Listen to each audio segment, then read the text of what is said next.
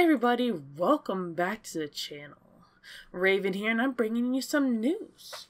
Morgan Geyser, y'all remember the one that tried to unalive her best friend Peyton from the Waukesha Slenderman stabbing case I did a video on a while back?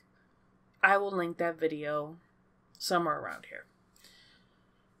She is trying to get released. Yeah, y'all heard that right.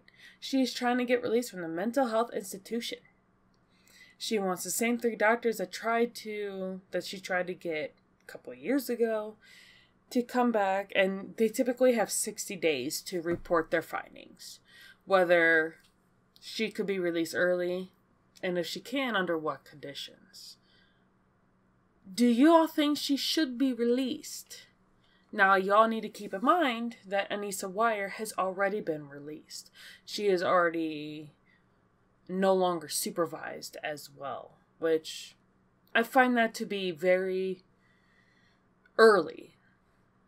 I don't think they should be released yet, but the doctors at the mental institution felt that Anissa Weier was healthy enough and no longer a threat to herself or society to release her.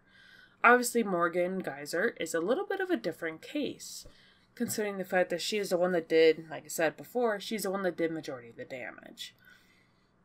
I wonder what poor Peyton feels about this. I'm sure she's probably terrified.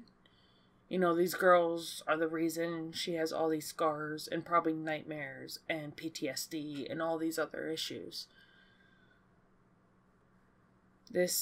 I just don't know what to think.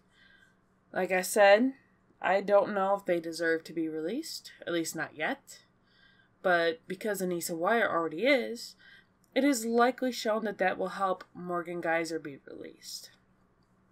My concern is that once the 2 of them are released together, will they come in contact with each other again? Because we all know that once they were charged with the attempted unaliving of Peyton, that she and Anissa and Morgan and Peyton were not allowed to have communication with each other, especially Anissa and Morgan. They were not allowed to talk to each other, and they were not allowed to talk to Peyton. So what happens when they're released? Is anyone else concerned about this, or am I the only one?